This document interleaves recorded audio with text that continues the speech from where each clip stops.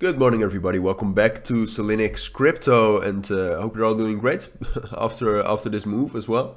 But in this video, we'll talk about Ethereum. It's kind of like a crash update. I'm calling this a crash. If you don't want to call this a crash, well, okay, but I am.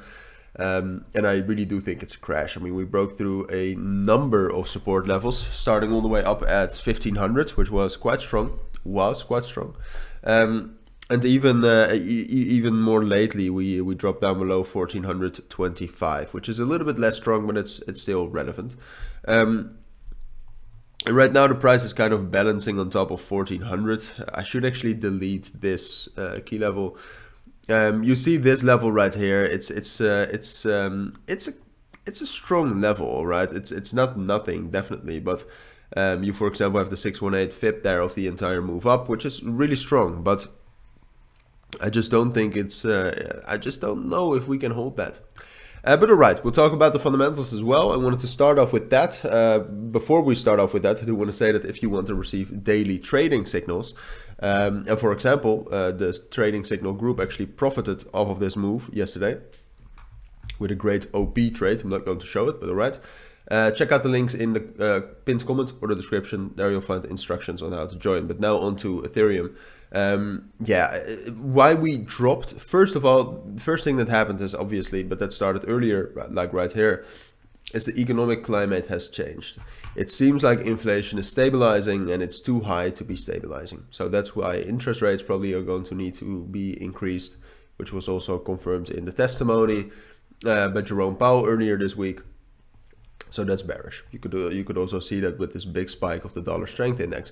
But the main cause of this crash was crypto specific. Silvergate, Mt. Gox, regulation, the SEC, all of those things probably caused something like this. And excuse me, I just have to. Yeah, I think this is the right way to draw it, like this. But yeah, all of those bearish fundamentals probably caused a move like this. A move like this is usually caused by institutions, whales, big market makers selling, and I also think that that is what happened. So we're still actually dropping. I mean, the big question, excuse me, I have a little bit of a cold, so I have to sneeze. But the big question is can we hold this level? 1400 is pretty strong, but I doubt that it will be strong enough. I think it's more likely. I mean, if we take a look at the price historically, you can see that 1400 is not that strong. We hold it sometimes, but the level that actually holds more often is between 1360 and 1340. I can still remember the times when we actually, when right here we were still talking about can we get up there. Now we're back. Now we're going back there, but then as a support. So that's what I think is going to happen. I mean, today we have the unemployment rate, which will still probably make the market move.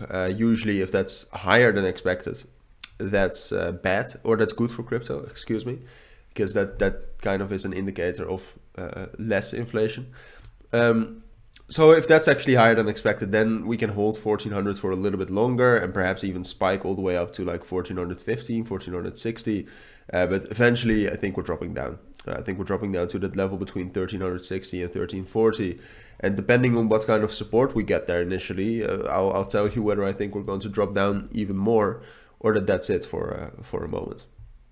But yeah, that's my take on Ethereum this Friday and for now. So if you do have any questions, let me know. But for now, take care and bye.